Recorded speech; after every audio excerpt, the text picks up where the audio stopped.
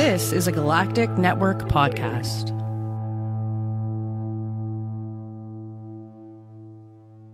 The Podcast of Terror is a great podcast. It's covering movies that are not for children, and thus this podcast is not for children. The hosts are two adults who will use bad words from time to time. They'll also spoil movies if that's not your thing. So if you don't like spoilers and you don't want to hear some dirty language or some dirty references to dirty parts of your body, then please, please, please wash your body parts better and do not listen to this show. If you can handle it, and I hope you can because there's a great podcast coming up, then please proceed with Podcast of Terror. Burn and fire, burn the fire. Burn and fire, burn the fire. Welcome to episode 141 of the Podcast Terror, production of the Galactic Network. I am your host, Matt Stein. There's a bunch of other stuff I forgot to say here. Don't have my sheet in front of me. For more on this podcast, including show notes, content information, subscription links, go to gncast.com/pot. Corey will be here shortly. Also joining us this week is Kyle Skogquist. Kyle was on an episode a long time ago. I forgot to pull the number. Talked about Trick or Treat starring Gene Simmons. Kyle used to play guitar in a band called Impaler. So I met him through band guys. But he'll be here shortly, and we will talk about The Shining and probably a bunch of other random stuff. Like I said, it's the first time that we've had a phone person. Or not. Maybe not. No, when Travis was on the first time. I thought he was using Hangouts from his phone, though. That might have been it, yeah. Which is funny because And Kyle knows Travis. Who is that? Travis Bartosik from Abiotic. Oh, right. Yeah. So, I'm pretty sure I met the two of you on the same tour, so. Yeah, probably. Small a few years ago. Actually, oddly enough, so things that have changed. Corey now lives in Michigan again. He was in California. Oh, really? On the first episode. Yeah, Kyle's in Michigan now. And Travis is actually on tour in Michigan tonight. Oh, wow. Yeah, what are the odds? Huh. That's funny. Yeah. Well, if you're listening to this, that's the soft, sultry baritone voice of my friend Kyle Skogquist. Hello. And as I mentioned in the intro, Kyle was on. I finally found it. Episode 15, almost 3 full years ago. Wow, is it that long? Yeah. And some backstory. The whole reason that this thing came about is because I got really drunk in the Northwoods of Wisconsin. Shocker to anyone listening. I got drunk. And I saw someone with a giant impaler patch on their back. And I just texted you, and here we are. And here we are. Here we are. It's been quite a while, buddy. I miss you. It has. Time flies as we get older, huh? Holy shit. Yeah, it was a year ago that, well, you unfortunately weren't able to make it, but we were supposed to go on a trip to Ohio, which ended up being like the longest 2 days of my life because of nonstop snowstorms, but you win some and you lose some. Yeah, to go see Chimera. That would have been sweet. Yeah. Well, now that they've played that one show, there's a very good chance that they're going to be back together sooner or later. Well, maybe we'll try to make the next one. I fucking hope so. I just hope that they don't do it in December. I get. Well, don't they have that annual New Year's show they did. in Cleveland every year, like when they were together? Yeah, they did. That's what the last year was. It was that Chimera Christmas show. But maybe they'll tour. Yeah. I know that a couple of the guys did that other band, which wasn't very good in my opinion. I can't remember the name. Never heard that one, but yeah, it was good to hear that they got like the main lineup back because played with them about 4 years ago, and Mark was the only original member, and the guys he got were good, but it just didn't have that same magic as the Impossibility of Reason lineup. Right. It's not quite the same. Rob Arnold started a band called The Elite. And that back in September. I didn't care for the song. It's more like hard rock than anything, but I back to what you were saying. I was like, I do agree. I mean, I saw him. Shit. Yeah, it was The Impossibility of Reason. Right when that album came out, we saw him. They'd play like 3 shows every tour in Wisconsin. and they were all like within an hour and a half of where I lived at the time. So we would just go to all three. That's cool. Yeah. So it was kind of weird to see those guys all the time. And I remember one time we played a show in Cleveland at Peabody's, I believe it was. That's gone now, but this was. Peabody's is gone? Yeah, Peabody's has been gone for a while. I love that place too. Oh, yeah. I didn't know that. Yeah, so we played. It was like a local showcase, and Jason, he was the original guitar player. I can't think of his last name. God, I bet the internet knows. But anyways, his band was like headlining this showcase, and I just was outside on the phone calling my girlfriend, and all of Chimera walked in. And this wow. That's pretty cool. This was in 2006, 2005. Jason Hagar, that's who it was.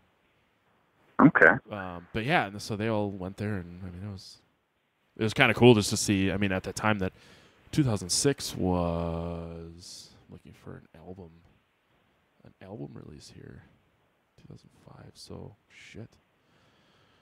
In between, was it self-titled and Resurrection? Self-titled? Oh, Resurrection. That's right. In between the two.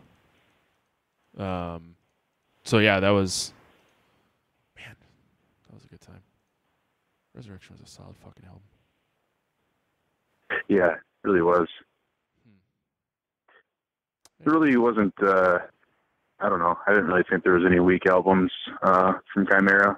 Even the earlier stuff was good, but it was just a slightly different style. It was. I agree. I mean, Possibility of Reason was more nu metal. Yeah. Like, I remember that one song, Dead Inside. I saw them play, or they played it on, what was that farm? Fat Farm? Ant Farm? That it was like a TV show where they would have bands play back when bands still played on TV. But yeah, it was just so fucking nu metal. And then their self-titled came out, and it was... Oh, no, I'm sorry. Pass Out of Existence is what I keep calling The Impossibility of Reason. Pass Out of Existence is when I first saw them. And then me too. That was like super straight heavy. 2002, 2003. Yeah. I think I saw them there with Danzig and Prong.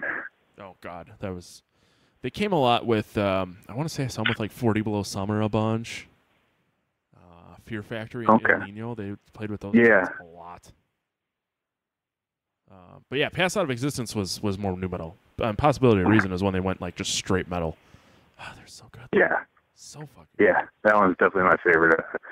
I love all the drummers that they got, but Andals, I think, was definitely their best drummer. Agreed. They had the... what band did they pull a bunch of guys from?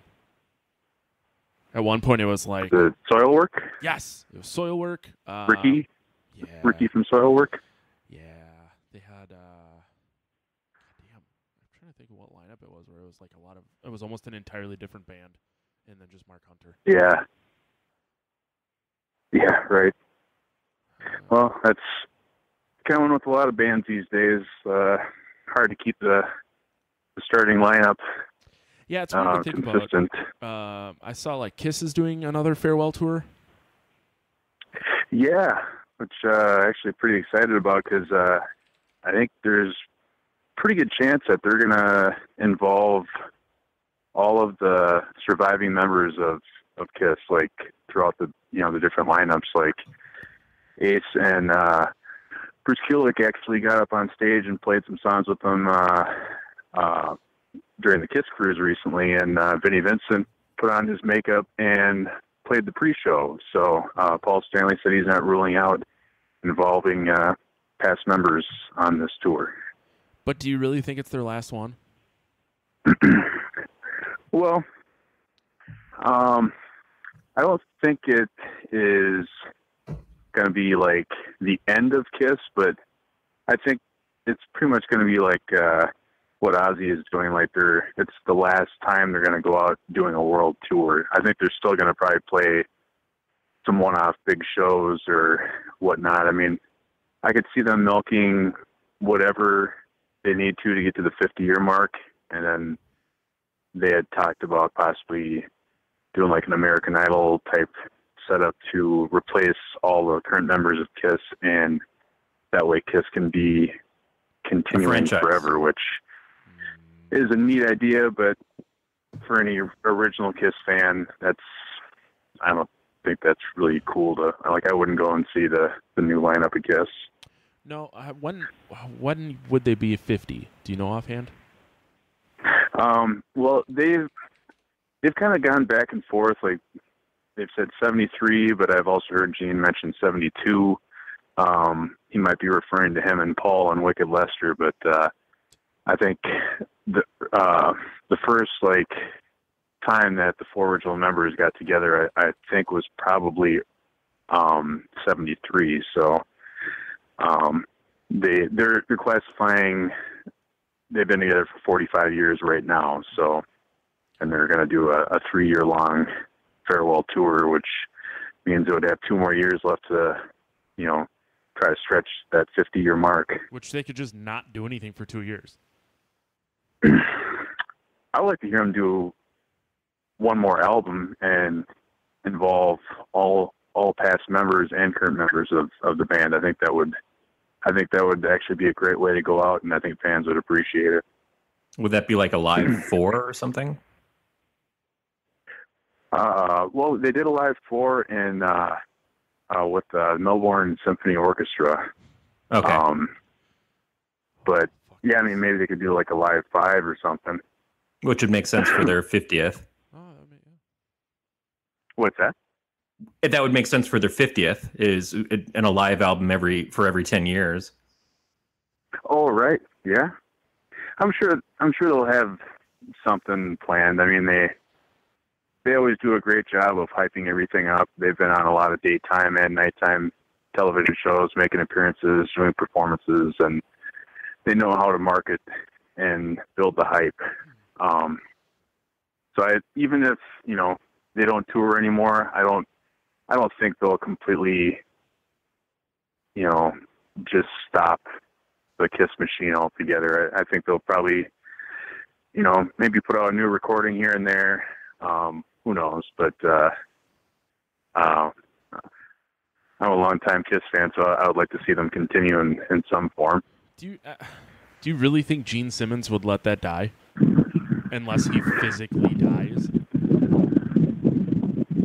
Well, I think if they do go forward with finding new members to continue the band, I'm sure Gene will probably have a large stake in the earnings that lineup makes. Yeah. So here's my thoughts. Merchandising will never stop. Kiss is theatrical, but not at a level of, say, Alice Cooper. Alice Cooper, you go to see a show of his, it's a stage show. It's almost like a magic show, or at least a sideshow with magic aspects and things. Paul has done musical theater. I think he's done Phantom or something. And we know that there's been a big surge in taking music from bands and making musical theater stuff out of it, like doing Mamma Mia for ABBA. Billy Joel has one. There's a whole bunch of different people who've done that. What if Kiss did something that was like an equivalent of those things sort of put together? Did a Kiss live stage show kind of thing for Love Gun? For just in general, but like great idea. Took their best of songs and stuff and did a play, a musical that they don't have to be in, but at any point in time they could suddenly show up and be the understudy, quote unquote, that day and play on. And then you could have all these other people who have either played with or wanted to play with or just grew up with Kiss be the bands to go and do it. And instead of doing it like at a theater run, do it like a tour. Yeah. But the only question of that is, how do you do that and not do the Elder? Oh wait, we've heard the Elder. That's how. Well, I don't know. I actually don't think the Elder is really completely a bad album. I think there's some good tunes on there.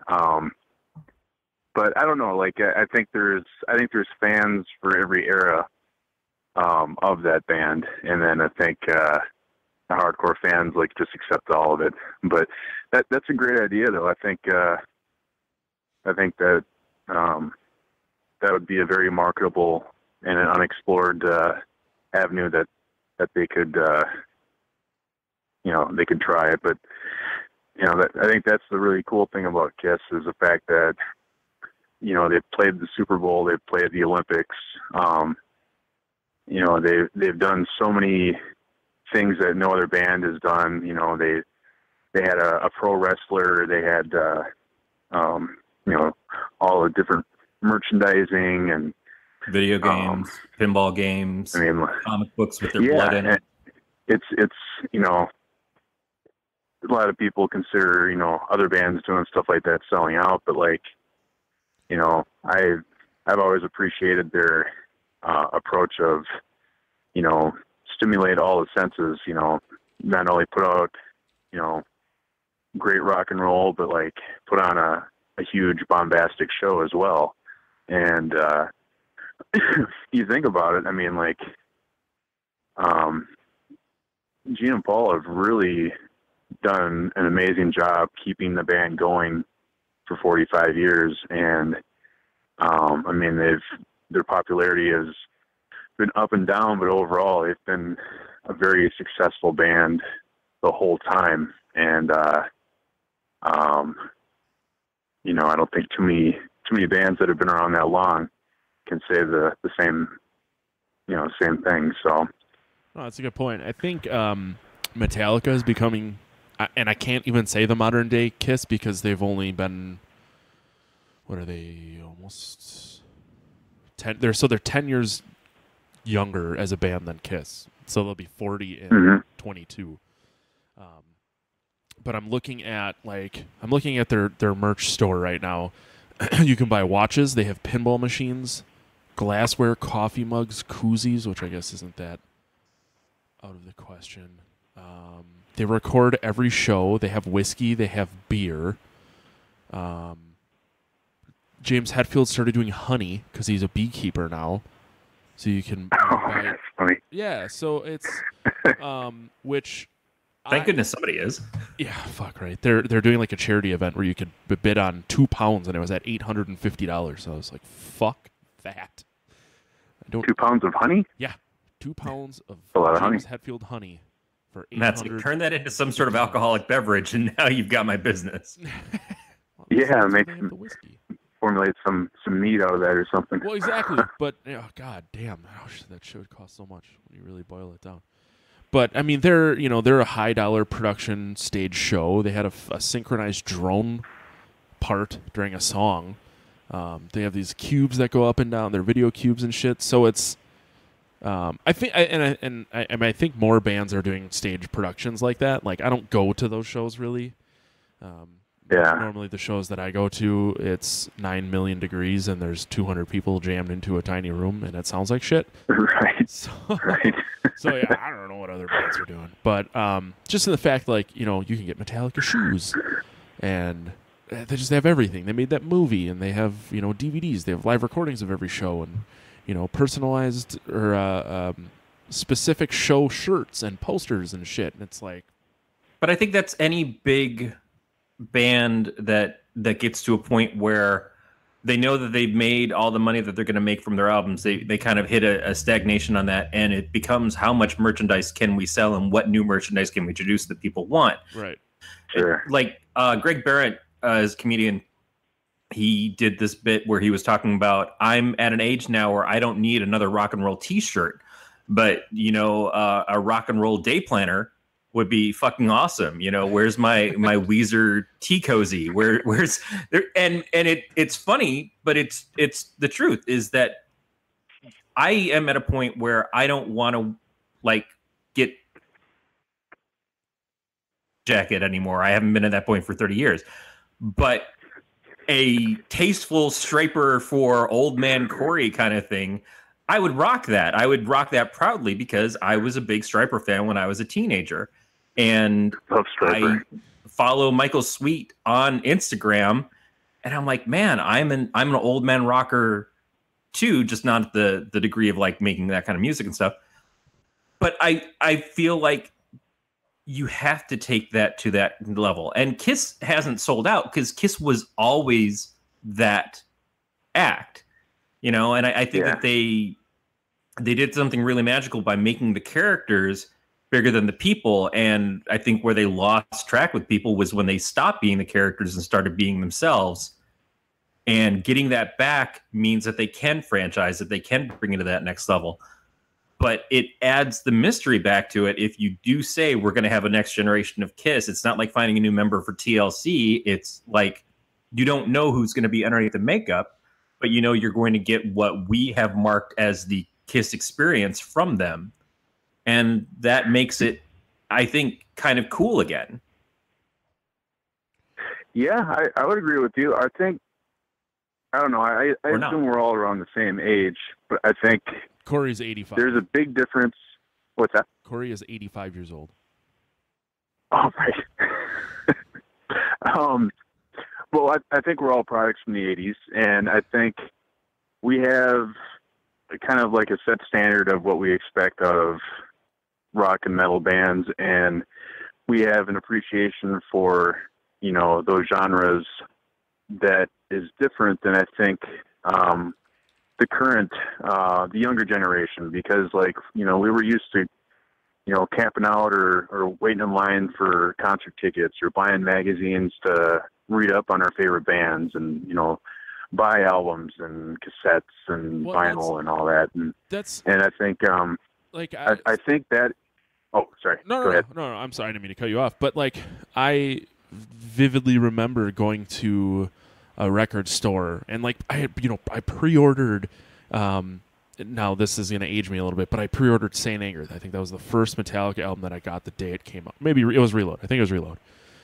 But it's like, I remember going in there and pre-ordering that album, and the day that it came out, I went and I got it and I listened to it. And now it's, you know, bands put out, you have a 10-album CD that's coming out 3 months from now. Well, you're going to get 4 songs that come up before that thing even comes out. And then at midnight, it's just there. It's on the internet. If you pre-ordered it, it's immediately downloaded to your phone, or it's immediately on Spotify. And it's just, there's something special. Like, I still buy vinyl for certain bands. There's something special about having that record sit there, you know, and going back to Metallica, I bought every Metallica album on vinyl, even though I have it in digital format. I have it on CD.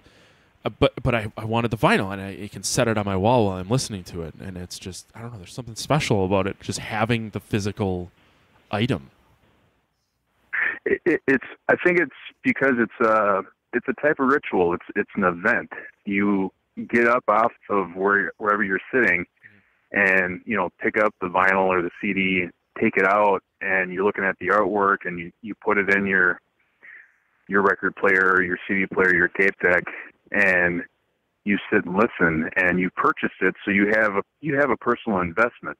And even if you didn't like the album, you're gonna give it, you know, a few listens to try to like it because you spent money on it. And I think that experience is lost with new generation and with technology, because, like, it's just a bunch of white noise that it's free, and people aren't putting the time and effort and the passion into it like they used to. And, like, and, you know, that's why, I love Kiss so much, is because they give you, you know, every aspect of the experience that you can possibly get.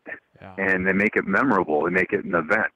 It's not just a concert of, you know, some people that look like they just walked up from the audience. You know, they work very hard to put on a presentation that you're going to remember for years. So, and with that being said, do you think that they could get away with replacing the members of Kiss because you're making it an event and it's more something you go to versus see this band? Like, I'm going to go see these characters.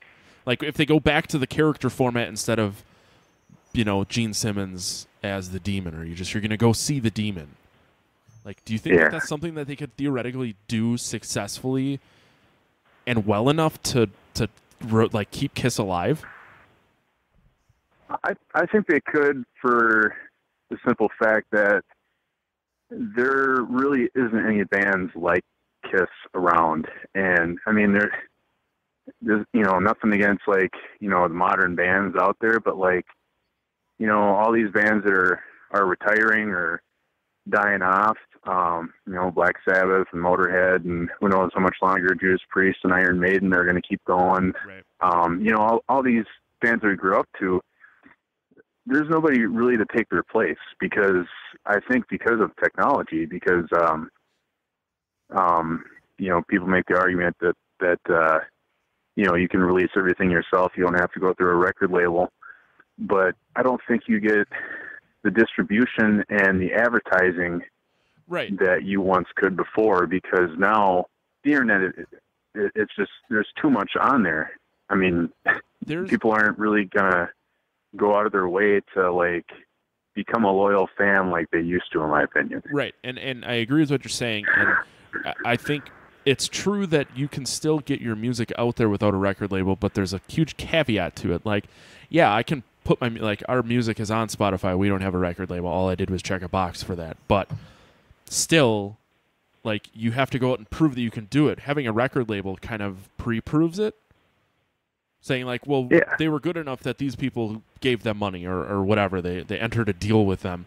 The problem is that there are so many record labels that just fuck bands that like having a record label seems like it's like a bad word now. Well, like writing, it's the same thing. Is you're a writer, and so people for a long time it was who's your publisher, get a publisher, get an agent, all these things. And that went out the window with Amazon and the ability to write on your own. But for a long time, people didn't take the product as seriously if you didn't have a publisher, or they think it should be $1 or as cheap as possible or free. Because, well, you're getting all the money now. And it's like, well, no, Amazon's kind of considered the publisher. And if you price it under a certain price point, you lose 70% of what you would make versus 30%. But it took a long time for the writers to establish themselves. And then you have the old school writers who don't want to go that route, who trust having a publisher, who see the benefits of that. Neither one is wrong.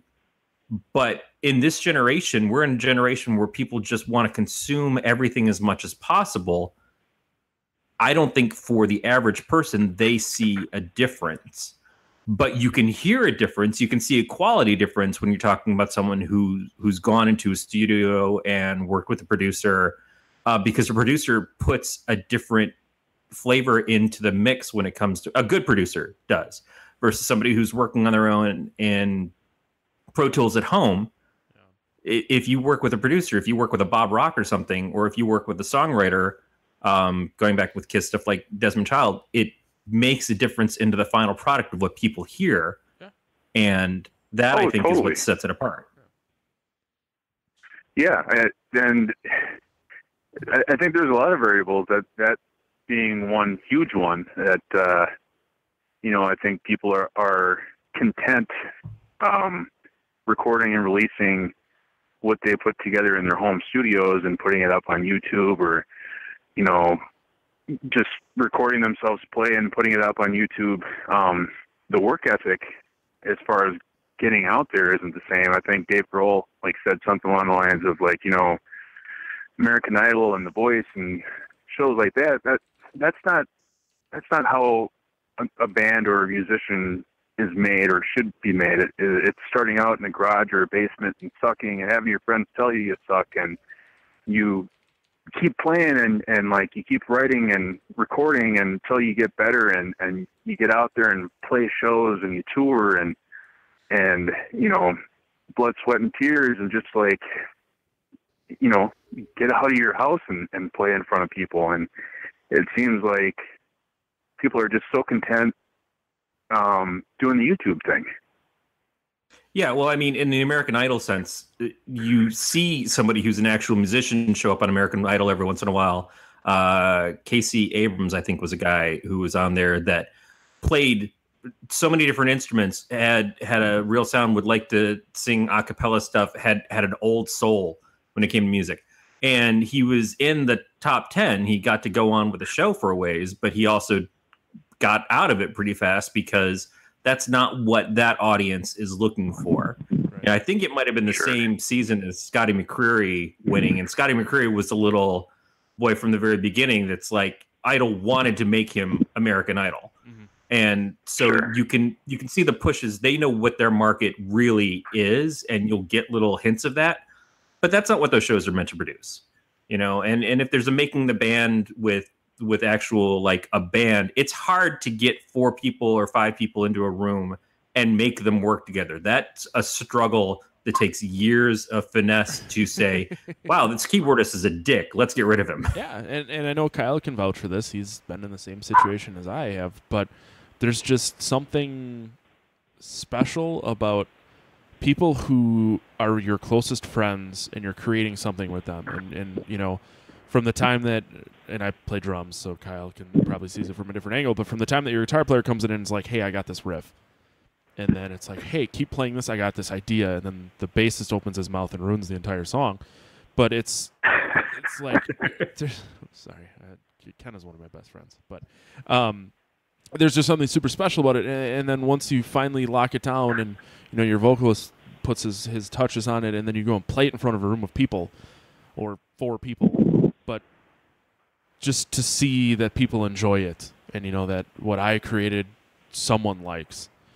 And then to have it on CD, and it's like now I'm to a point where I do it for me. Like, I don't care if anyone comes to our shows. I love that people come, but we're just doing it for us. Like, we're writing music that we want to write because it's something that we want to do, and then we're recording it so we have it. It's just, you can also buy it from me, and you can also listen to it online, or you can buy it online.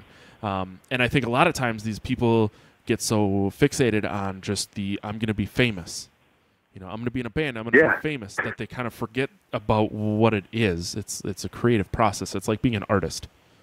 Although I saw a lot of that in the 80s too. I saw a lot of local bands that, because they had the right look and they had the ability to get the right equipment and they had the right length of hair, you know, just assume that they were going to be the next break-in thing. And I think any industry has that. Someone looks at it and goes, I can do what that fucker's doing. Yeah, that'll never stop. Right. Yeah, but YouTube is an equalizer in the fact that anybody could be famous. You don't have to be in the right place, right time, but there is a differentiator in what the audience finds and what they'll continue following. And some of that is more personality than it is talent. Yeah. There was... I agree, because on social media or YouTube, anybody can be self-proclaimed whatever. And I kind of related to Guitar Hero, like, worked at a pawn shop for years, and I would have kids that would come in asking for it when it was popular. Every time I would try to talk them into buying a real guitar. I was like, hey, you got to memorize buttons. You might as well memorize frets and strings. Yeah. And, you know, they would turn it down almost every time. And it just, to me, like, that just, like, glorifies somebody who isn't a musician. And, you know, they basically, like, you know, flood the internet with, you know, whatever their take on writing music is or whatever. And I think it saturates the market for people that are actually trying really hard to get somewhere with music. Yeah. And I think, you know, what radio stations kind of forced on everybody's ears and you know, just the mainstream, I think really makes it hard for the underdog, i.e. rock and roll and heavy metal nowadays. Yeah, but do you remember, it must have been 90, 91 or something when Danger Danger came out? And I'm calling out Danger Danger. I don't remember if this was them or if it was another band that was just like them. It was a band put together by someone like Desmond Child, where it was exactly the perfect look, the perfect choreography. We all shake our heads and asses at the same motion. We swing the guitars around in the same time. We do everything that it was so clinical about what hair metal was at that point in time that it was pretty much the stamp on, like, this is it. This is all that exists of this now. And Nirvana came out at about the same moment, and it was immediately everybody said, fuck this noise, and went over to Seattle grunge. Because somebody is going to always figure out a way to game the system or see what the system is and say, oh yeah, well that's all it takes. Okay, well let's do the best version of that. And the best version of that isn't the best version of that. The best version of that is the people who are doing it because they purely love it and because they dedicate themselves to it and because it's their all-encompassing being. But it's really funny because the industry is like, well, yeah, but I can't market your love. I have to market a look, and I have to market a sound, and I have to market a style that people are familiar with so that I can play this, and it leads directly into the next thing that sounds just like it, and leads directly into the next thing that's just like it, and we get 10 of those, and then we restart the loop again. Yeah, and you can definitely see that in the trends of each decade. I mean, like with Nirvana came Soundgarden and Pearl Jam, and you know all those grunge bands, and you know same thing with hair metal. Like everybody was trying to one up one another, or you know try to sound like whatever band, or even you know existing bands like you know when Judas Priest was on tour with Pantera. Shortly after, they came out with Painkiller because Pantera had an influence on their writing during that time. Yeah. Huh, I So, like, I mean, that definitely kind of goes hand in hand, I think, with any genre and any era that people are going to jump on the bandwagon. I just was basically saying that, like, you know, people that, you know, I went to a music college to try to, you know, gain some more knowledge, and it was a music business combined with a music school. And there were people in my class that were not musicians, and they were very computer illiterate. Like they really didn't even know how to operate a computer, but yet there was a keyboard in front of them that allowed them to record samples or sequences, just randomly pressing different keys, and the assignment was to, you know, record such and such a song. And so, like, they had no knowledge in the instrument, let alone writing, but somehow they were able to record it and receive credit and a grade on it. And I equivalent a lot of modern pop and R&B kind of the same way. Like, there's 6 or 7 people that have a hand in writing whatever they're putting out, but they really don't have a whole lot of knowledge in what they're doing. And yeah, I mean, I almost went to the Atlanta Institute of Music. It was at the time when everybody was going to Musicians Institute for GIT or BIT or whatever. And I was really convinced. I'm like, this is what I want to do. This is what I want to go do. But I would have had no clue. I would have stepped in there and just immediately been over my head, being surrounded by people who were actual musicians who had dedicated themselves. So I wound up going to a local college for music and pretty quickly determined, like, what was in my head was not what doing that was. And there were incredibly talented people in my classes, and they were all really wonderful and fun to work with, and I learned a lot from them. But in the end, it's like, it's 30 years later, and I'm not a musician. But I was listening to some Ed Sheeran song the other day with my wife in the car, and the chorus is pretty poppy and stuff, and I start singing along to it, except I was singing No Scrubs by TLC because it was the exact same tune. And my wife was like, holy shit. She's like, that's really cool that you could just pick that out and do that. I'm like, that's not musical talent, though. That's math. Yeah. And a lot of music can come down to math if you don't feel anything about it. And if you don't have the non-technical side, but the emotional side to it. And both of those things are valuable. But that's exactly what I'm saying, though, is that there's one that's been emphasized, which is making beats and coming up with a hook somewhere, as Blues Traveler would put it. And the other is being someone who pours your entire life into it. Sure. Yeah, I think music. Yeah, I agree. Movies are all going to become relatively recycled. Like, you know, I think in a less obvious fashion. So, I mean, clearly in the past 10 years, there have been, 3 reboots of Spider-Man? So, yeah, right. You saying that what you said it was Ed Sheeran. I don't know. I kind of tuned out when you said Ed Sheeran because I lost some respect for you. But you said that I appreciate the Blues Traveler slide in though. Yeah, that's yeah. Corey's good for something once in a while. But to say that Ed Sheeran is basically just playing TLC, I think you're going to see a lot of that where, and you kind of already do. Consider Vanilla Ice and the Queen song. I just put a weird extra beat. It's a different song. So I think you're going to see more shit like that, and that sucks because there are how many notes, how many sounds can you make with a guitar? How many sounds can you make with an instrument?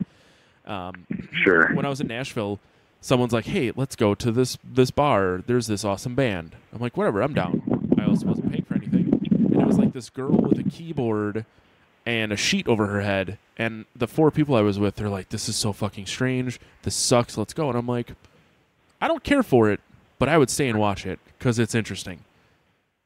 If nothing else, it's different. And you know what? This girl is making her own music. It's weird as fuck, and I don't understand it, but she's making it, and she's on the stage. So why leave? That's awesome. I totally got outvoted. Should have that perspective on it, and especially if it's different, if it sticks out, if it's not following, the mainstream format, I think that demands a little bit more respect. And I have a lot of people who won't come and see us play because they're like, "Oh, it sounds so cool," and then your singer screams. I'm like, what? Give me an hour of your life. I'm not saying you have to love it. Just come and see what we do. If you still don't like it, cool.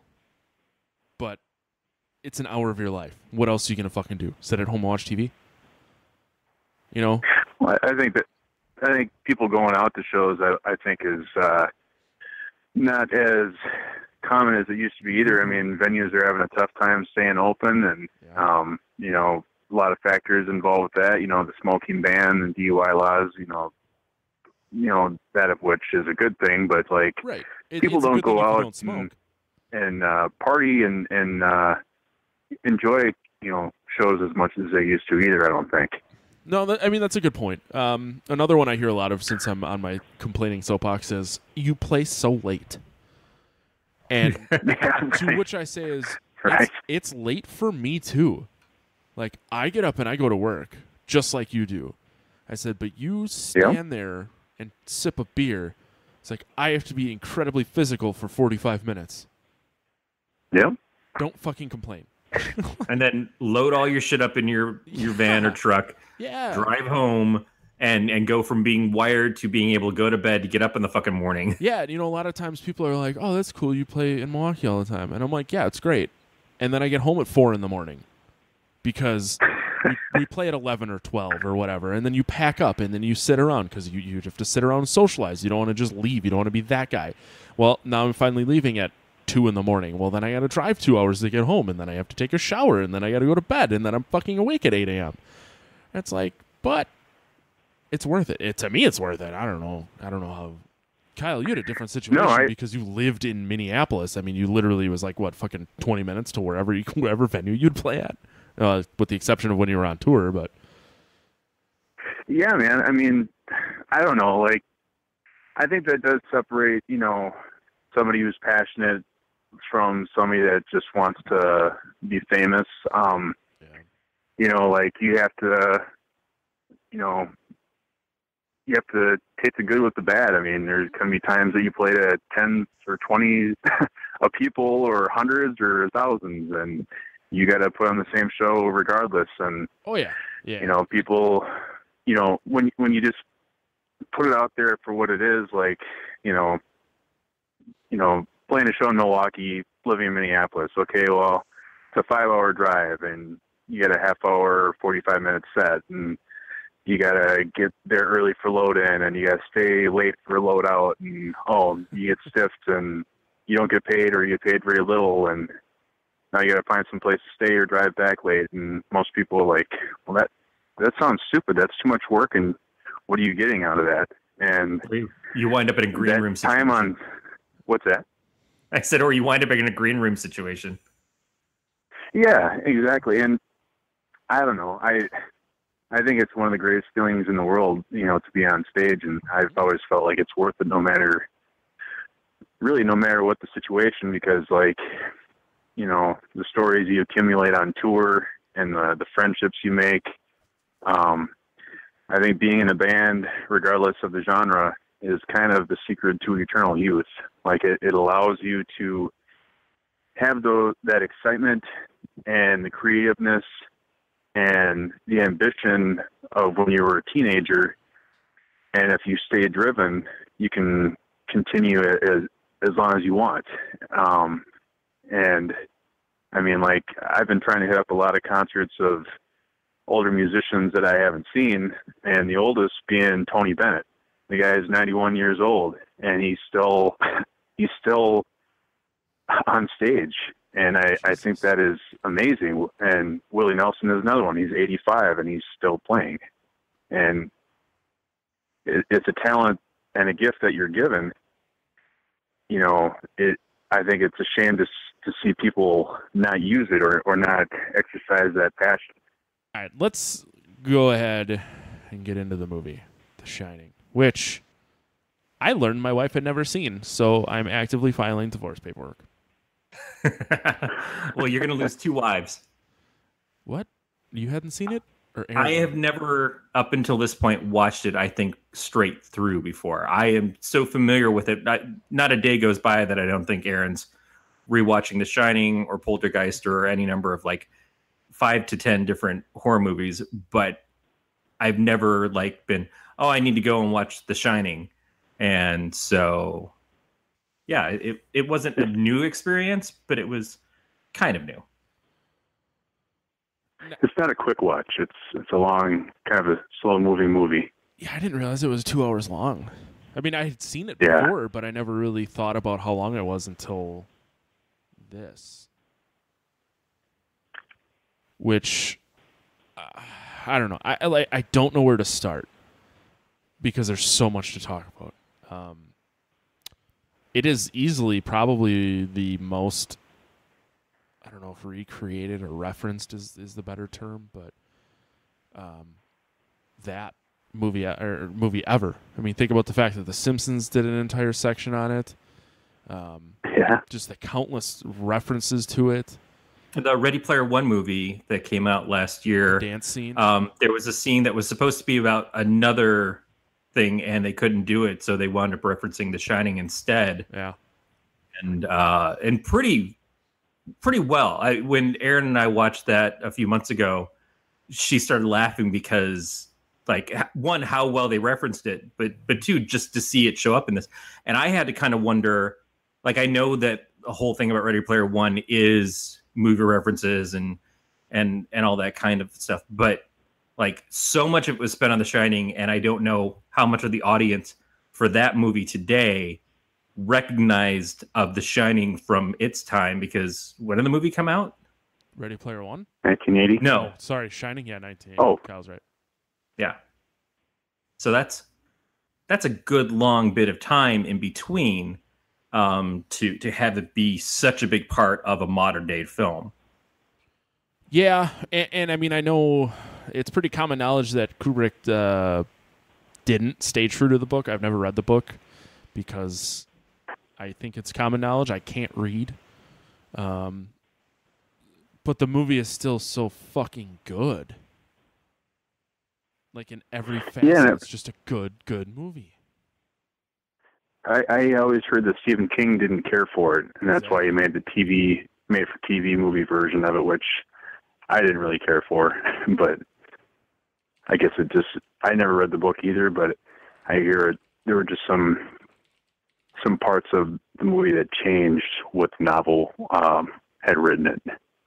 One of the things about the King versus Kubrick stuff is that it's claimed, at least, that Kubrick was kind of slamming King with some of the things he did. So in the book, the bug that Nicholson drives is red, but in the movie it's yellow. And then at some point later on,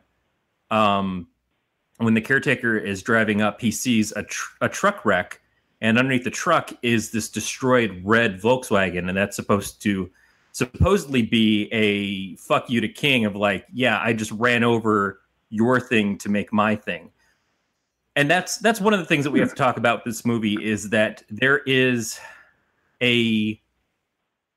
it's a sect, but it's almost like a cult of people who are so worshipful of Kubrick and his films and the things that he does.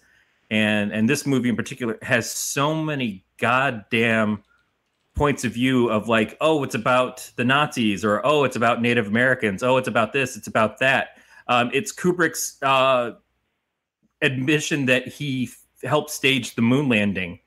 The movie as itself can't really stand on its own without having to deal with all of these bullshit people that are the same frame of mind as 9/11 conspiracy theorists in how much they believe they understand the inner workings of this movie better than anybody else who fucking watched it or the people who worked in making it. Are you referring to, I can't remember the name of the documentary, but it was on Netflix. Basically like pointing out like the product placement throughout the movie and the different conspiracies involved. Yeah, the Indian on the packaging for the, I think it's like baking powder or something. And because of the Native American artwork and stuff up there. Yeah, and I did watch that. Room 237, I think is what it's called. It's named after the room in the movie. Although in the book it was 217. And there's theories about like, well, there is no room 217 or there is no room 237 in the hotel, and like all this back and forth. In wikis, there's all these things of like, oh yeah, we called up the place and it's this, and then somebody else says it's complete opposite. And that's the problem, is that everybody has made their theories up. But that movie just kind of laid it out for everybody to watch. But those things have existed for years. It's like the people who talk about the Hotel California album from the Eagles and how it has to do with the Satanic Church, and Anton LaVey is on the cover, except he's not. And so it's that same kind of crap. And I'm like, man, just watch the fucking movie and get what you get out of it. But some people just are adamant believers, and that just doesn't sit right with me. You know, me neither. And it's funny you should bring up the Eagles, because I actually just watched an Eagles documentary, and Don Henley addresses, Hotel California and, what it's supposed to be about, and like all these, people like having their own takes on what it actually means. And he said that, it's some songs are just better not to be revealed what, it's actually about. It's up for interpretation. And I think that version of The Shining, I think, is kind of very similar to Hotel California. Like, I don't really think there was any conspiracies. There might have been some hidden gems that Kubrick put in there here and there, but I don't think it's really a conspiracy type movie myself. And I don't know. Like Corey said, I just wish people would just watch the movie. Yeah. And that sucks. But I mean, think of every reference of this movie, or everything that has referenced this movie. Like Slipknot has a music video. 30 Seconds to Mars did a music video in the hotel, also kind of in the vein of the movie. Murder by Death plays a show at the hotel every year on New Year's Eve. I believe you can pay extra. Family? Yeah, and I believe you can pay extra to stay in room 217 or 237. Oh, that's pretty cool. I believe. Yeah. And I mean, you can just go visit the Stanley. Like it's there. You can go do it too. And people like, I've wanted to go there. I kind of got it from you. Like you went to the house, the Texas Chainsaw Massacre house, to eat breakfast. I wasn't able to get there when I was in Austin, but when I was down there, the gas station is now a barbecue restaurant. That's awesome. So yeah, after you and I had talked and I went down there for work, I flew in a little early and went there, and the bus from the original movie is like sitting out front. So it's like to be able to That's see really cool. and to be able to sit inside of a place that was in one of your favorite movies is just so fucking cool. So Yeah, it's a neat experience. yeah, so going back to what I'm saying is like just enjoy the movie and enjoy what it's supposed to be and enjoy what else you can do as a result. Like, Yeah, but isn't that kind of, before we had the internet, everything was urban legend. Everything was, there's razors and apples at Halloween, and there's these different things. And you didn't have something that could actually definitively say whether or not it was true. You'd hear Richard Gere hamster stories and believe them because, well, who the fuck made this up? And why has it traveled around so far that everybody knows this if it's not true? And that's what happens with these things. And plus, when you have churches that give conspiracy theories about record albums, that's supposed to be your authoritative, like they're telling me, sadly, what to think in some cases. And how much do you question your peers versus the unknown? And that's what an X-Files is, and that's what a Men in Black and the stuff in Nevada is. But honestly, at this point in time, we should have some fucking idea as to if any of this is verifiable. But we're in an era where people believe that the earth is flat. I just I don't blame people for having conspiracy theories about stuff, but I blame people for perpetuating it to the point where it just gets louder and louder, so that you inevitably find more people that believe it, because it's like, well, if all of these people are on it, it's like, well, stop fucking validating it.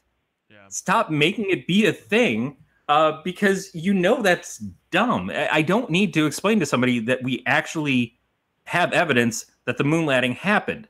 But you keep screaming loud enough that, well, no, it was all fake because of Kubrick. Fuck. More and more people are going to buy into that shit because they don't want to believe the truth, because they don't trust the truth for so many other things. It's kind of things like that kind of make movies or albums, special. Like, the spinning the record backwards, they say Paul is dead, and, right.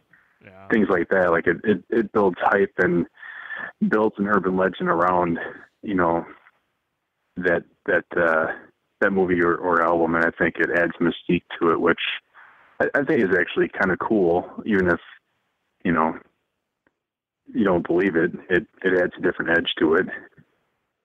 Like in that documentary, the Room 237, they show a scene of how they're talking about how they played the movie forwards and they played the movie backwards over top of it, and you see how things line up. And that looks really cool. And I'm a person who has downloaded the Pink Floyd Wizard of Oz movie with those things, sync point happened, and watched it all the way through. And it's like, yeah, there are parts of this where it's like, shit, that really syncs up well.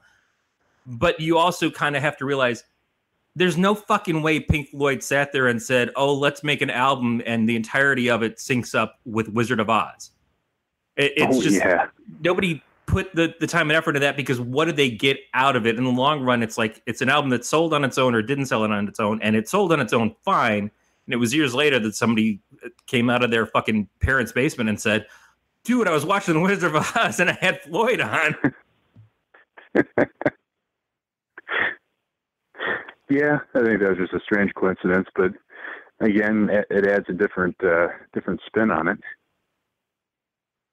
So do you think that not just Kubrick, but this movie in particular gets more attention and more value given to it because of shit like that versus how good of a movie it is on its own? Because when it came out, it was not a beloved movie. Critics didn't like it. People didn't think it was that great. It took it a while to catch on. And did it catch on because someone started leaking shit about what a genius Kubrick was? Because he had a failing in the movie right before this one, and that's why he wound up doing this. Is he was so pissed off about how poorly receptive the audience was to his previous film, or is this movie something that is just really good?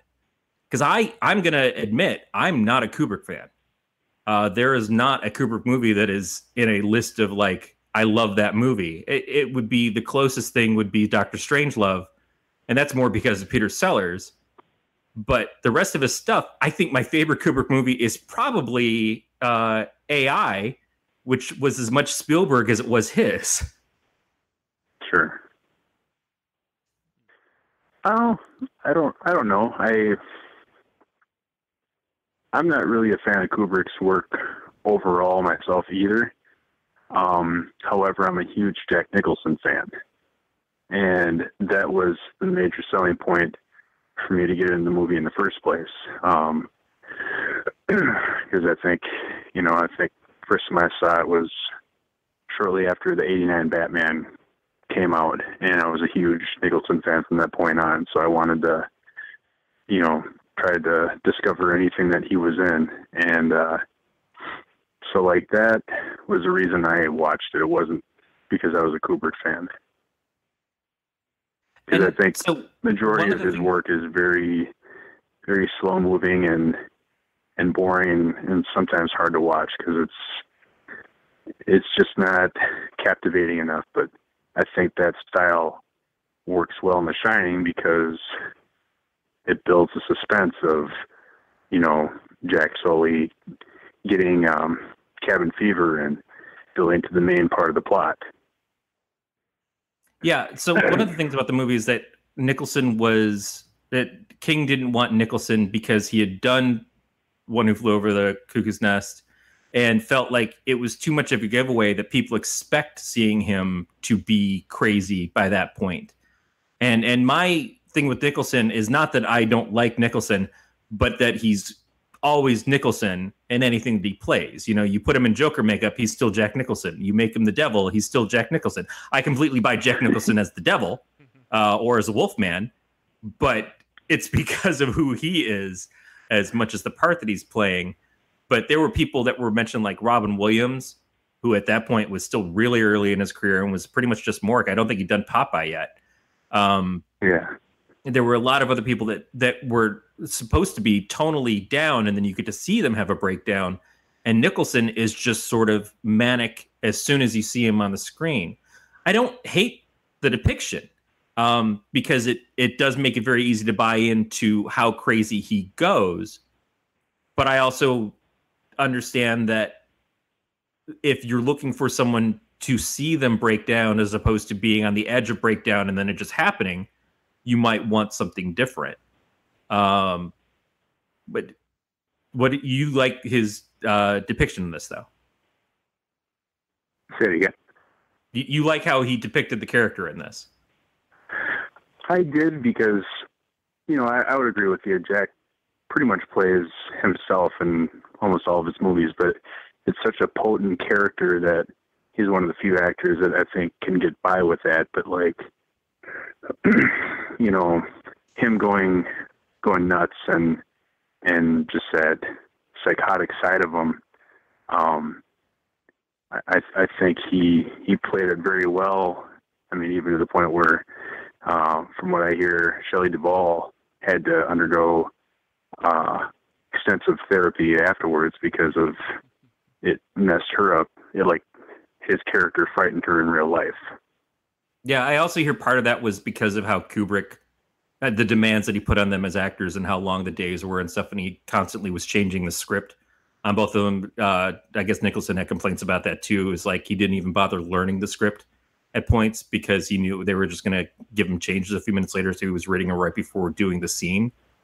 But yeah, and Shelley Duvall gets a lot of shit for her depiction in this movie of how her character is. And she's pretty over the top. She's so high-strung emotionally. But again, I see that could be what you want from the setup of these characters, because she always sounds like she's on edge. She sounds like since the point where Jack hurt Danny and then had to give up drinking because of it, that she is an abused spouse that she never quite tells everybody the real story. She gets almost there, but she's still kind of making excuses in her head. And so when she reaches her breaking point of like, you've hurt our son again, I'm done with you. And then it starts to become more supernatural, where she starts experiencing things as well. that she breaks because she doesn't know how to take back the fact that she blamed her husband, if this is him or if it's something else. But she's in a situation where she's got to be in fear for her life. I didn't hate her character, but I do understand that her character is very different in the book. She's got more agency there. She's a more strong-willed character there. Yeah. I think both her and Jack's roles were very believable.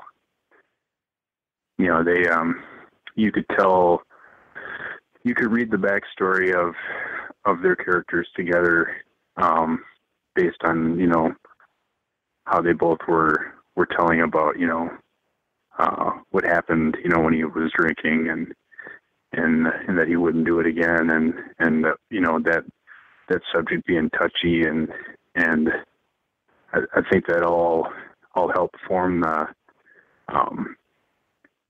what's the word, just how they depicted their characters. I think that made it all believable. Yeah, I mean, I completely agree. One thing that kind of drove me nuts is how limp-wristedly Shelley Duvall would hold a knife while running.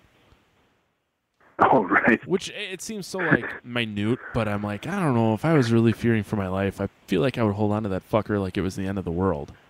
But picture your mom. And this depends on who your mom is. My mom is tough as shit. Yeah. My mom's a hunter. My mom has taught other people bow hunting, black powder shooting. She is a strong person, but there are definitely people in my life that I know that are much weaker and would react in that way. It's always you scream at the screen, like, don't run upstairs, don't do this, you know, why are you so weak? Why don't you fight back? But for a good amount of people, it's impossible for them to fight back. That's not in their nature of who they are. And they just become so overwhelmed with fear and inherent weakness that they can't react in the way that we'd like to think we would in a situation like that. I think that makes it for a good horror movie too. Like they purposely, you know, put the victims in a situation or do things that we wouldn't do ourselves. So we are on the edge of our seat saying, no, don't do that. Or, you know, watch out. You know, that's part of the, I think, key elements of a good horror movie plot. I mean, that's a good point. I mean, I do agree with that. I don't know if you guys know this or not, but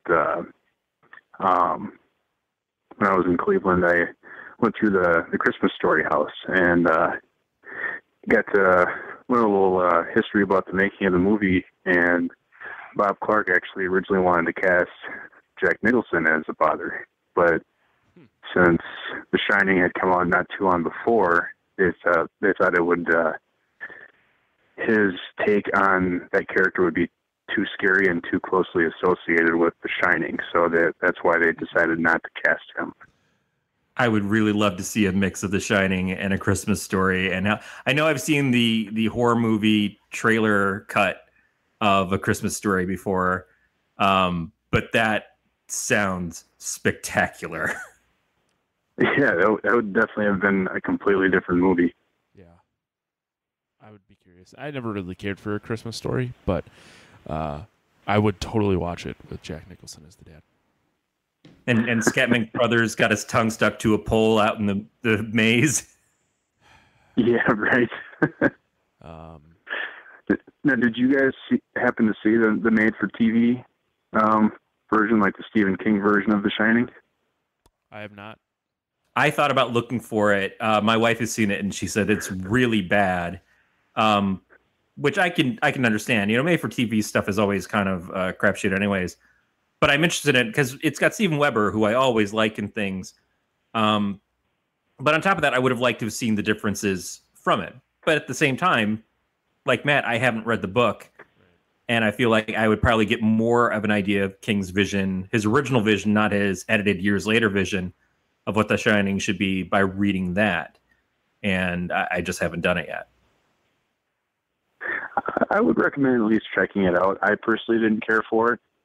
But I also was partial to the original actor's version of the characters. Like the kid that played Danny in the made-for-TV version was like was it Haley Joel Osment or kid from Sixth Sense? And I think that was maybe it was somebody else.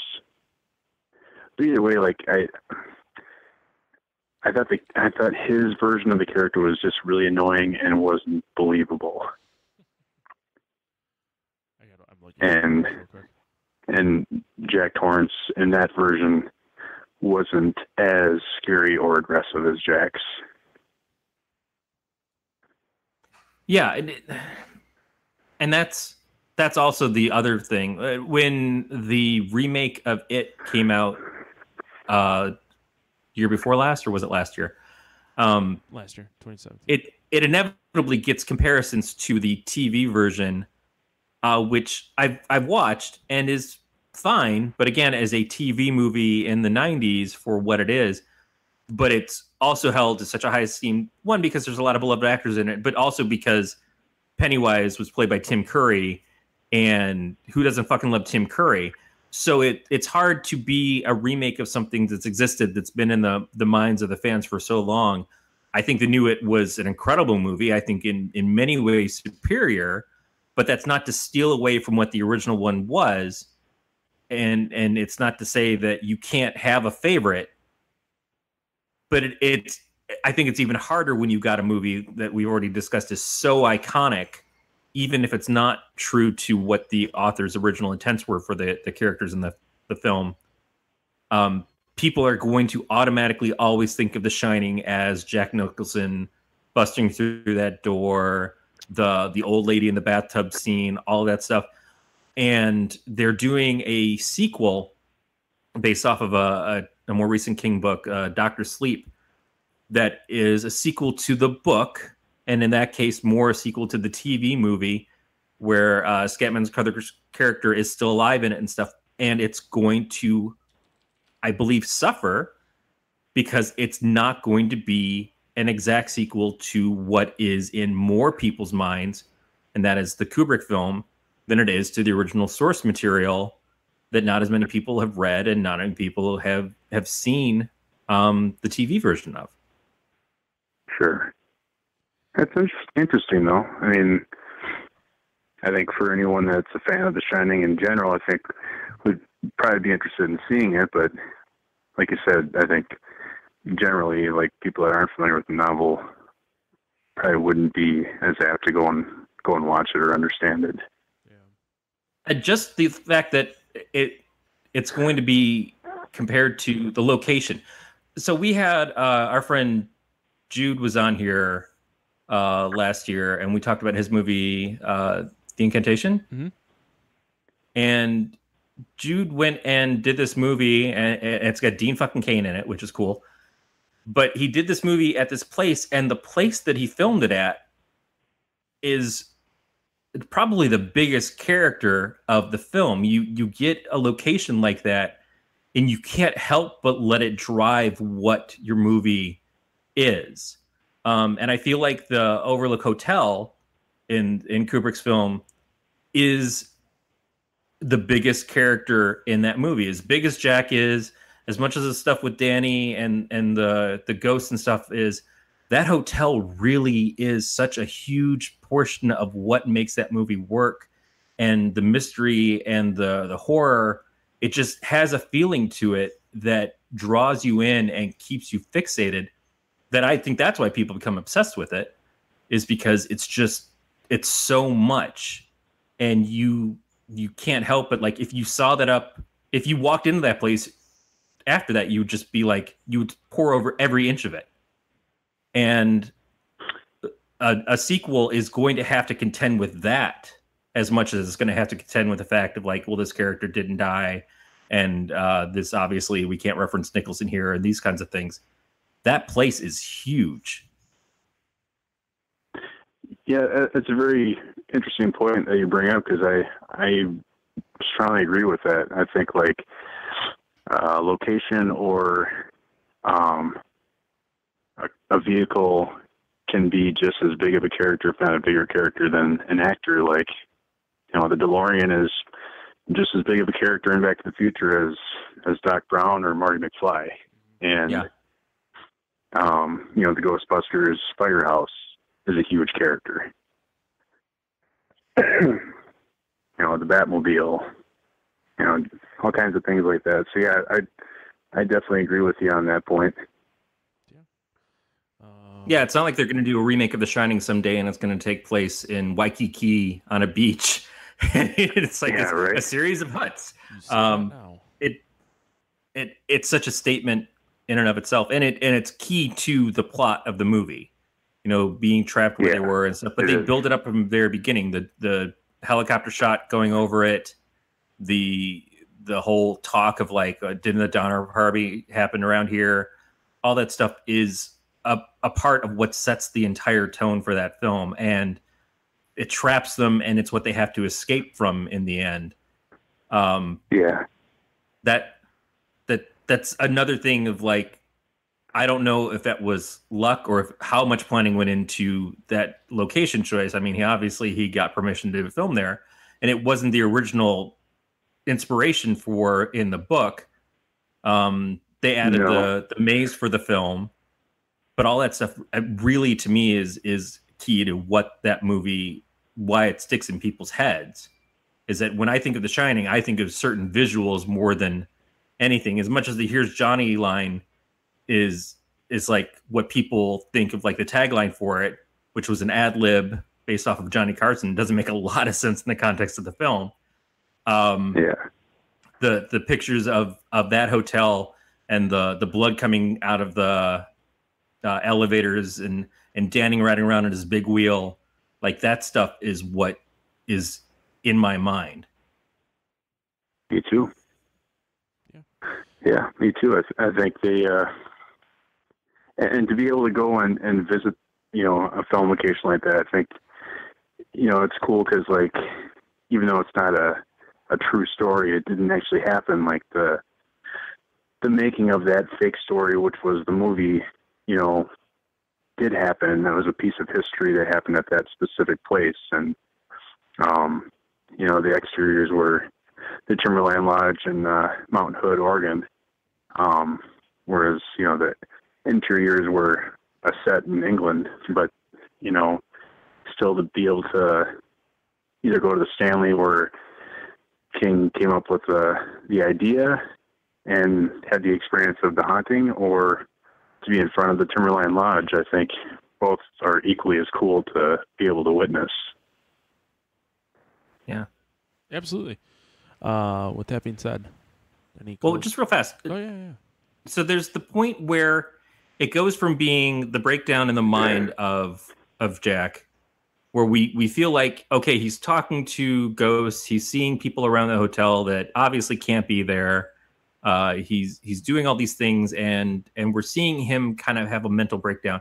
It goes from all of that being kind of explained as a personality, a brain that's fractured as it is, to wait, now other people are seeing this. Other people are reacting to this. It's not just Danny with his psychic abilities and the shine.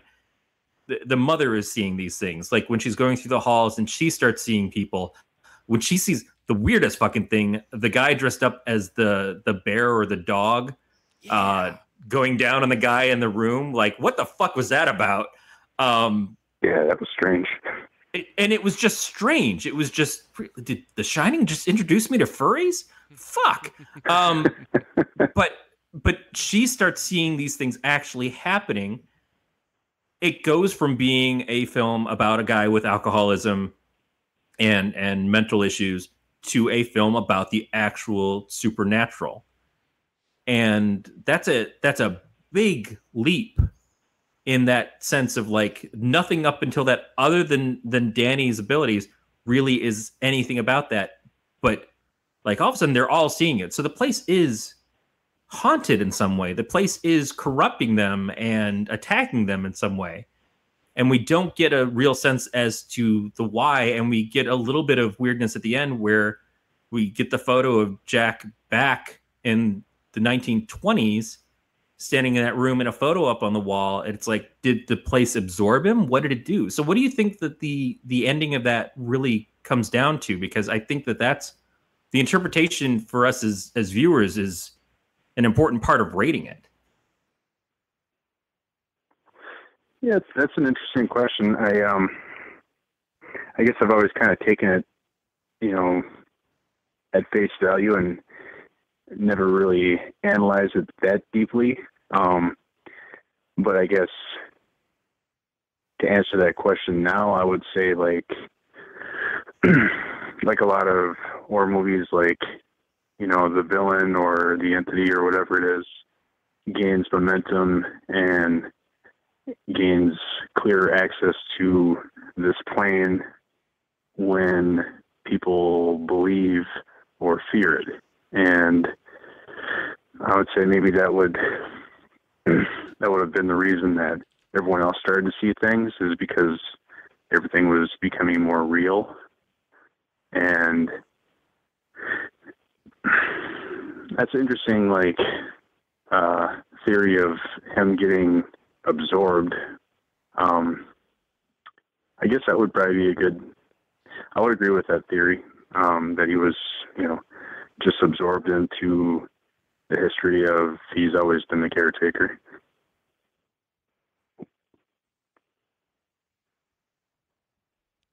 Yeah. Matt, do you have a thought on it? Nope. I just watched the movie, man. Hey, that's cool. I'm just here so I don't get fined. Since Scatman Crothers' character, I keep forgetting his name. He's always Scatman Crothers to me. Since his character, Mr. Halloran, he's been there as the cook for a couple of years. He's got experience and time in the hotel, and while he's afraid of room 237, he kind of leads Danny to be, don't go up there. He feels like the hotel is normal and in check enough that he can exist there while being enlightened. And so to see it take off and happen so badly for Danny and his family when he's gone, and to the point where he realizes it and comes back, something has to happen to set it off. And is it that it, like you said, it feeds off of the inherent evil that it grows in Jack, and then it becomes stronger because of it? Is it we see what we need to manipulate, like what we saw in the dad before when he killed his two girls? Is there a certain kind of person that I can grow with to get to do what I want? Or is it also that Danny's powers kind of activate it himself because he's a conduit?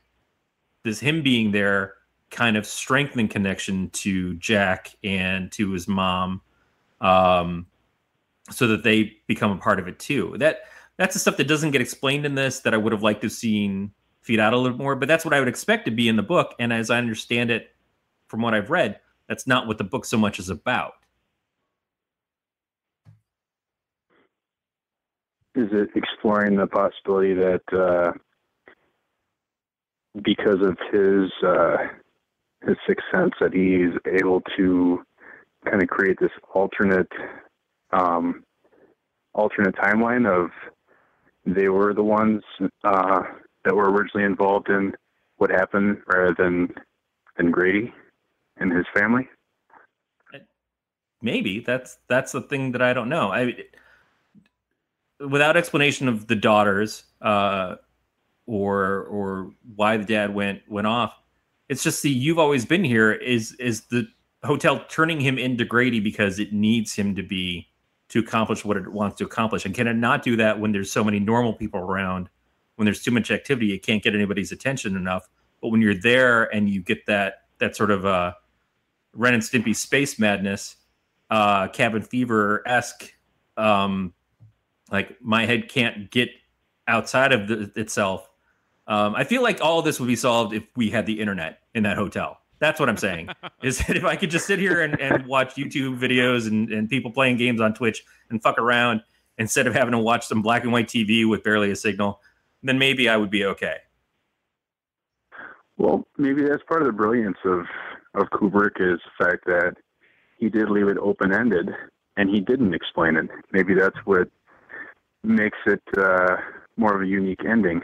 Because I don't know, like, I think things in general, I think, are analyzed a lot deeper nowadays. Like, people want to find the meaning, or they want to find the angle of whether or not to be offended. And I think movies back then and prior to The Shining, I think were just accepted more at, face value and didn't really look into it that deep. But that's just my opinion on that. Like, for example, like, people are now analyzing characters of Sesame Street and their sexual preference. Like, that thought had never crossed anyone's mind before. Why are people being that analytical with things?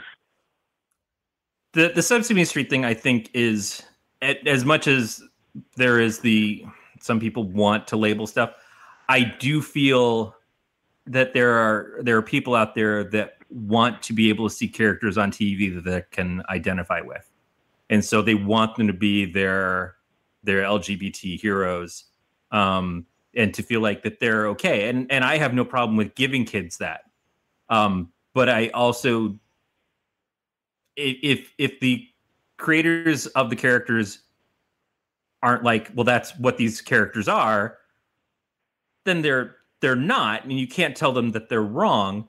But I also don't think Sesame Street is an institution that wouldn't give kids that as well, at some point, to say, we'll have gay monsters on the show.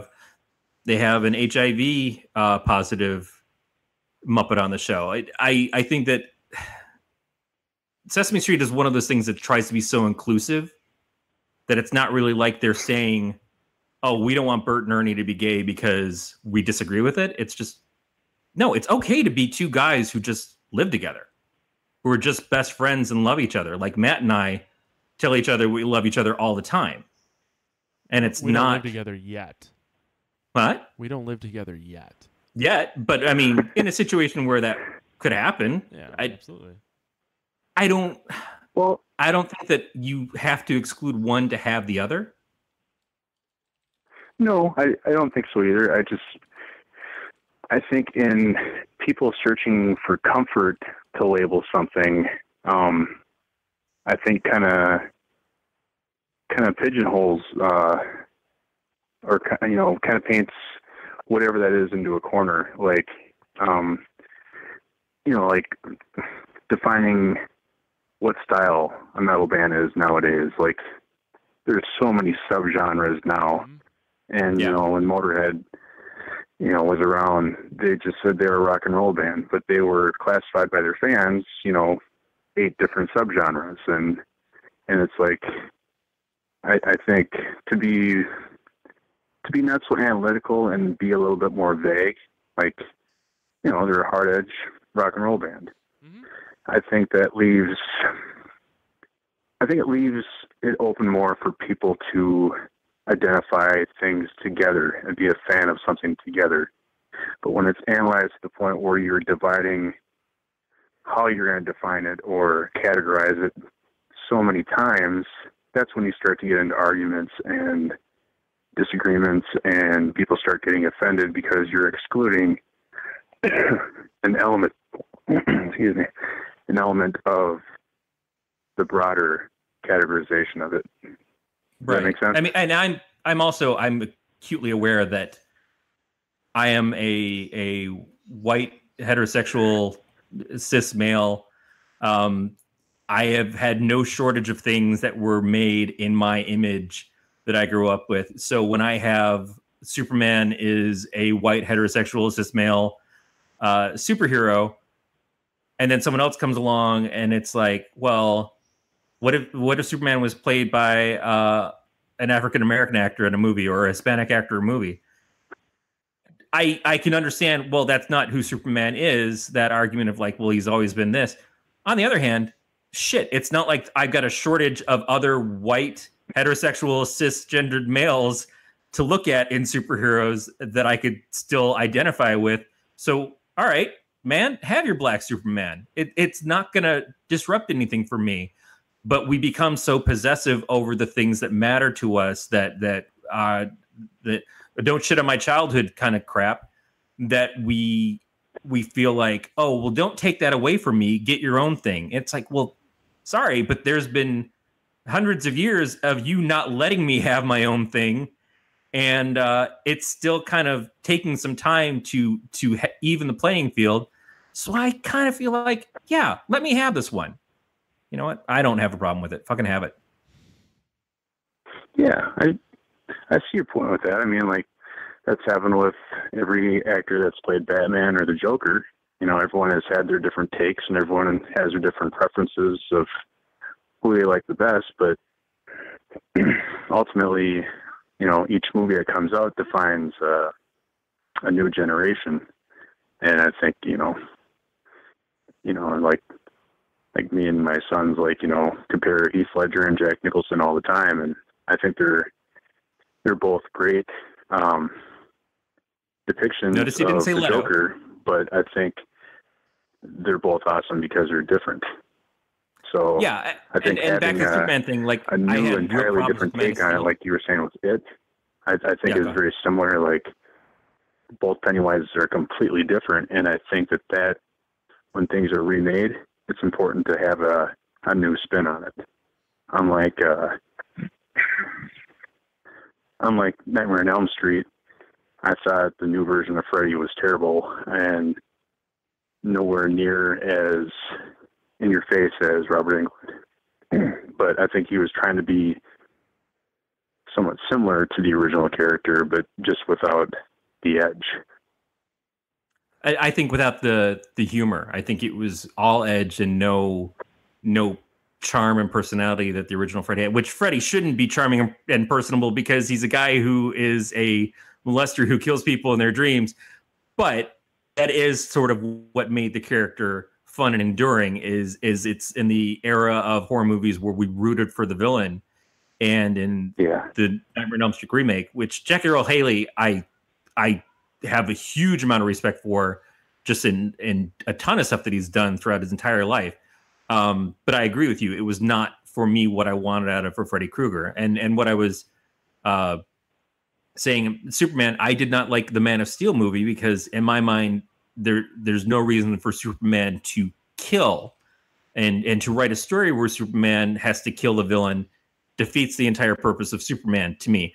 But again, every new version, there's the opportunity to reinterpret or to make it something for a different audience. It's just, if you're going to get to the purity of what I see of Superman, it's not his race, it's not his sexuality, it's his values. And I think if you change him by changing his values, you're missing the point of doing a Superman story. But the rest of it is just, in a lot of ways, window dressing. I get that it's not up to me. You know, I have the ability to make my own art. I have the ability to tell my own stories and stuff. And so when I do that, then I can be the one who complains, and I can be Stephen King and say, you know, fuck Kubrick, making this thing with Steven Weber for ABC. Sure. But even in the end, King has to, and I think does, admit that Kubrick's Shining brought a lot of eyes to his work that wouldn't have existed otherwise, and appreciates the fact that even if it wasn't a perfect interpretation of his book, it was something that was great art on its own. Yeah, I think it's a very important movie in general, like just for the history of film. I think it's I know it's definitely been rated very high and like, you know, scariest movie of all time or top 100 important movies in history. And, you know, because I don't think a movie like that could ever really be put out like that nowadays. Like, you know, I think just the tempo of the movie, I think itself makes it different than anything else that's been released. Yeah, I mean, I don't know if you've seen it. I saw it. My wife and I were actually just talking about it earlier. Movie that came out this year. Neither of us liked at all, but a lot of people really did. Hereditary, and I think that the pacing of that is slow, and it expects a lot from the audience to stay dedicated to it and to follow the story at points where it's not really trying to tell you stuff. But that is the closest I can think of something to the pace of what this movie is. I just really hated it. I was caught off guard because I knew nothing about it. Basically, it was just kind of a movie that I was tagging along with. Another person made the choice of which movie, and I didn't know it was, that type of movie, and it caught me off guard. So I thought it was a disturbing movie, and I think, it definitely had a slower pace, but it surprised me as far as horror movies nowadays, because most new horror movies, I don't think have an element of have the old school element of actually scaring people. But I actually would put that up there with The Exorcist or The Omen as far as, just all out scary movie. Oh, then we should definitely have you back sometime to do a full review of it, because that's just it. Is my opinion is my opinion, and I don't try to label it as being better or smarter than anybody else's. I can give examples. Like last week we did the new Halloween, and Matt, throughout most of my talk about it, thought I must have hated the movie because I tore it apart. But in the end, I liked it a lot. And that's just it, is I will talk shit about a movie that I like as much as a movie that I don't like, because in the end, I'm looking to give an honest review of my take of it, but it's just my take. And I'd much rather talk about a movie like Hereditary with someone who loved it versus a person who's just going to agree with me. Like, yeah, that movie was shit. I agree with you. Well, here's the thing. I never said that I loved it. I actually didn't care for it. Oh, okay. But what I was impressed with was the fact that it scared me and disturbed me to the point that it did. Because I haven't felt like that, watched the movie since first time watching The Exorcist or The Omen. And a lot of it had to do with the fact that I wasn't going into the movie expecting it to be scary. So, right. I wouldn't watch it again. I was impressed, from the standpoint of the feeling it gave me while I watched it, because I wasn't anticipating that. All right. Well, then option B is we have you back on here and we talk about Shocker.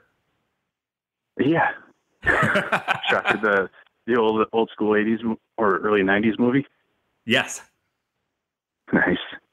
Wes Craven, Kiss on the soundtrack. I mean, a lot of hair metal bands on the soundtrack. Yeah, it was a good soundtrack. Yeah, it was. With that being said, Kyle, I know you got to get going. So let's go ahead. Let's rate this on 0 to 5 scale. You can give a justification or not. I think we just did that for the last 45 minutes. Kyle, as our guest, you have to start. 5 being the best? Yeah. I'd give it a 5. I don't think there's another movie like it, and I don't think there's going to be another movie like it. And the fact that my favorite actor is in it, I rate that as actually my favorite horror movie of all time. Corey, how about you? Obviously, I am not at the level of enjoyment where Kyle is. I'm going to go, for me, and this is strictly for me, it's a 2.